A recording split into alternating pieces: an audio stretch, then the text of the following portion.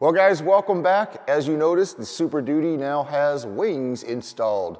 We got the wings installed yesterday, and I owe a big thank you to my neighbors Brian and Gordon, and then Chris and Gary for driving out here and helping me get these wings installed. Here's some video clips I have of us installing the wings on the airplane.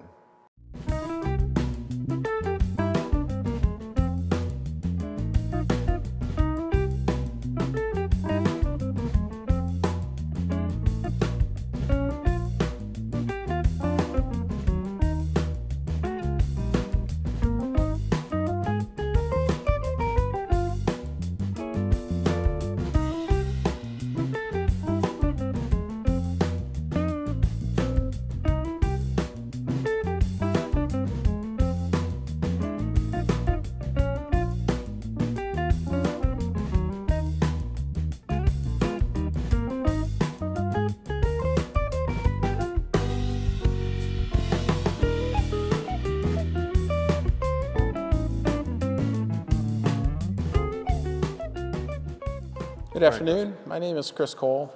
I'm from Warren, Michigan. I came up here to give Mark a hand with his 750 Super Duty build. I'm also building a 750 Super Duty, but I'm not nearly as far along as Mark is. And Gary? Gary Flattery from Washington, Michigan. Also came up to help Mark finish up some of the wing assembly.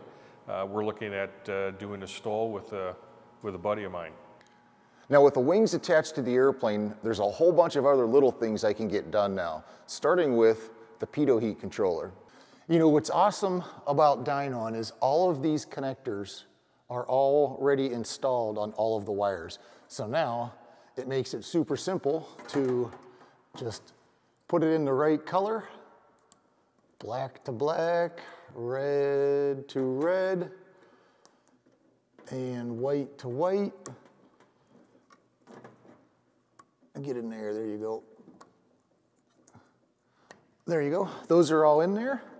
I've hooked these ones up, and now I just stuff the wire up into the wing.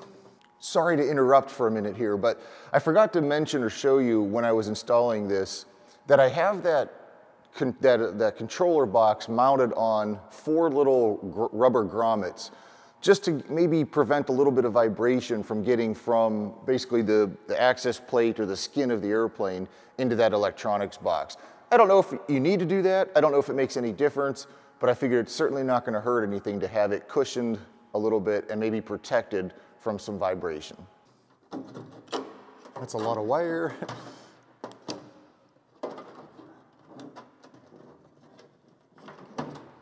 And there we go. I can put the screws in here now. One of the things I really kind of didn't think about when I installed this access panel here with a pitot heat controller is it's right above the strut. So it might be hard. See how my screwdriver's at an angle to get to these screws back here? I have a short screwdriver. That might be what I have to use to get these back ones in, but never even considered the strut being right here in the way. There it is installed. And to give you an idea of how lazy I've become, you can see that these screws are nice and polished. And these screws on top of the wing, I didn't bother polishing because nobody can see them. I have my fuel cap labeled there, and we are making a fairing that goes behind here that will clean up the drag from that fuel cap. That's one of the things that'll be available on the kitplaneenthusiast.com website here pretty soon. And speaking of fairings, on the right wing here, you can see just how beautiful these fairings look. Really gives it a nice finished look. I have the jury struts on the right wing with the associated fairings there. See how nice those look? Really gives it a nice, finished professional look, as opposed to a very unfinished look if you don't have the fairings. I can put the fairings on up here, but on the left wing, I can't put the jury struts on yet because when I painted them the semi-gloss green instead of the gloss. because that's what I thought the whole airplane was going to be painted in.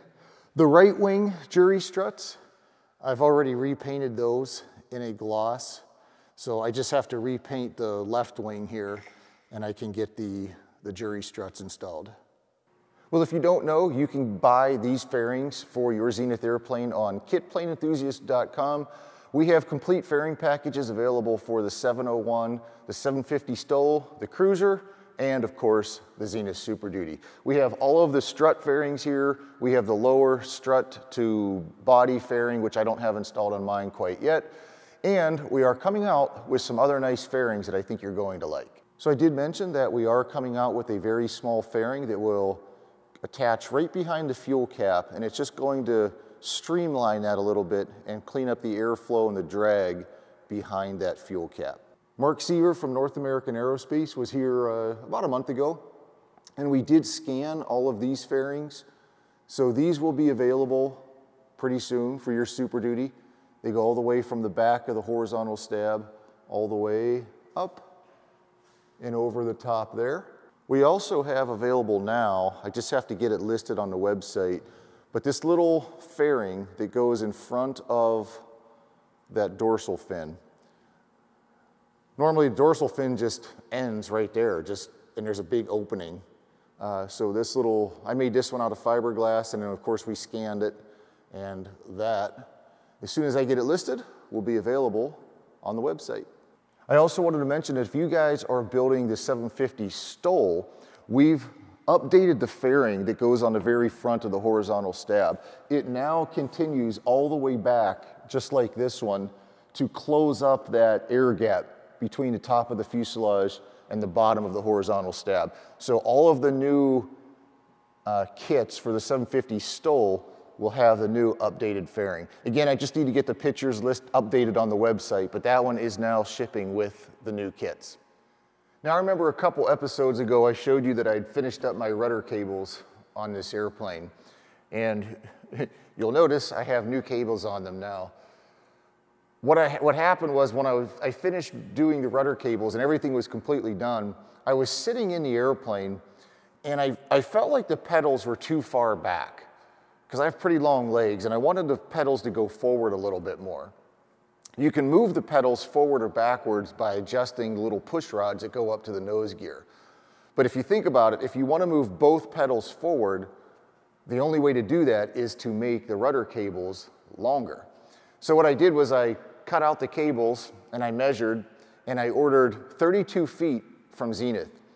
So I called Joyce at Zenith and I ordered 32 feet of cable. And I'd split that in half. Each one would be 16 feet, give me a couple extra inches to make the loops at the end.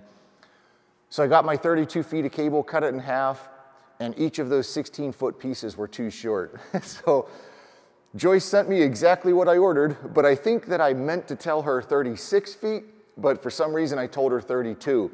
So I had to spend more money and reorder the rudder cable.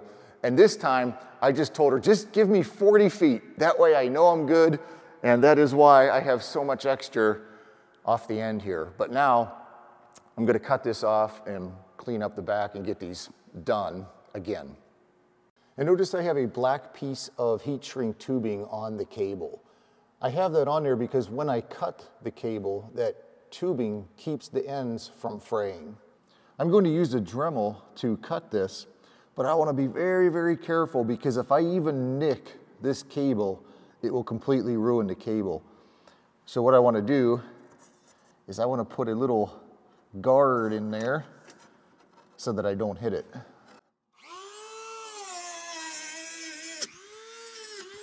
All right, so now you can see with that heat shrink on there, the cable doesn't fray at all. And then I slide this one up here and we'll shrink that one on.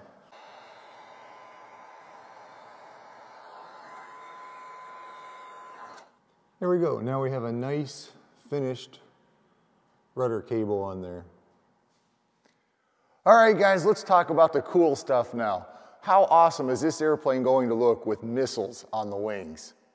So I started off wanting to make a Sidewinder, and I thought the way to do it would be to buy some PVC pipe and carve out a nose. And then I realized that was a dumb idea because all of these parts are readily available in the model rocket world. So I bought some cardboard tubes, a plastic nose cone, and I bought a sheet of balsa wood and cut out my own fins for the sidewinder. And then after that, I made an AIM 7 here. And then I also made some little white phosphorus rockets. So those might get mounted on the wings.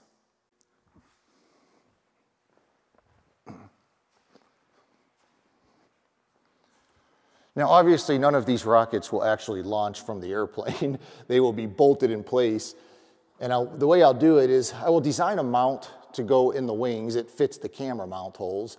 And you just have like an Adele clamp or something like this. I'll have 2 of them wrapped around there, and then this will bolt to the mount. So I haven't designed the mount system yet, but they'll basically just be clamped on with these clamps. Now, as I was making these missiles, I kind of learned a lot about the model rocket world. And so these ones here are probably not going to mount on the airplane because these are just cardboard tubes with balsa wood fins glued to the tube. And I don't really know how well that would stand up to 100-mile-an-hour wind. I'm guessing they would probably be just fine because I actually had this one standing up and it fell over and it landed just like this. And you know, it didn't break the fins off, so they're glued on pretty well. But these ones here are the first ones I made, and these ones will probably just get hung on the wall. So that's where these rockets come into play. These are very expensive rocket kits, and they are all replicas of missiles. So we have this one here, it's called a bull puppy. I think it was a bull pup, I think it was what the original one was called. We have an AIM 120, and then this one here is an AMRAAM 3. I used to know what all that stuff meant, and now I don't remember. But the difference in these is these are, like I said, they're very expensive but high quality model rockets. And all the fins are plywood instead of balsa wood. And you'll notice these have, well, there's 2 things about this one here has cardboard tubes. These 2 on the ends here have, they're either plastic or fiberglass tubes. So they're much, much stronger. And then you'll notice they have slots in them. And that is because these fins don't just get glued to the outside here. They actually go into the tube, and then inside, I don't know if we can see it, but inside the tube is another smaller tube that's usually about a foot long or so, and that's what kind of holds the rocket motors. Now again, the rocket motors won't be installed, but when the fins go through these tubes, they glue to the tube itself, and then also they get glued to that inner tube. So they're much, much stronger and would definitely hold up being on the wing of an airplane. And you can kind of see with this one here, well, this one just goes through a little bit, but inside here, it's not in here right now, but there's another bigger tube that these ones go all the way in on the ends here and glue to that tube. And it's got a real high quality, big plastic nose cone on it. And the other thing I learned too is that these cardboard tubes, so like for this rocket and this rocket, they actually make fiberglass sleeves that you put over the cardboard, and then you mix up the same resin that I used to make fiberglass fairings for the airplane, and you fiberglass it. So these 4 rockets will be, you know, super strong and high quality, and not all of them will get mounted on the airplane. Like this one's probably too long, but something like that would look good under the wing. You know, that one's only about 35 or 36 inches or so, and then maybe something like this. So I don't really plan on flying a lot with them on the wings, but if I'm just going to a pancake breakfast or if I fly somewhere, I can just carry them inside the airplane and then, you know, mount them on the wing for the air show or a fly-in or something. But I thought this would be pretty cool. And I did show on a previous video my fire control panel up there. It has a master arm switch. And then it can either select between bombs and missiles or the external tank, and then there's a little red button to push. Those switches obviously aren't wired to anything. It's just there for fun. You know, it's a military themed airplane, so this is what's fun about the hobby to me, is coming up with cool military paint schemes and then doing fun stuff like hanging missiles on the wings. I don't know, guys, what do you think? Maybe this one would look good hanging under the wing. Certainly wouldn't want to get in front of me. All those slow airplanes in the pattern, you better look out. Oh wait, I am that slow airplane in the pattern. Well guys, I'd love to stand in the hangar all day and chat with you guys and get some more work done on the wings, but I have to get to work. Thanks for watching. We'll see you again on the next video.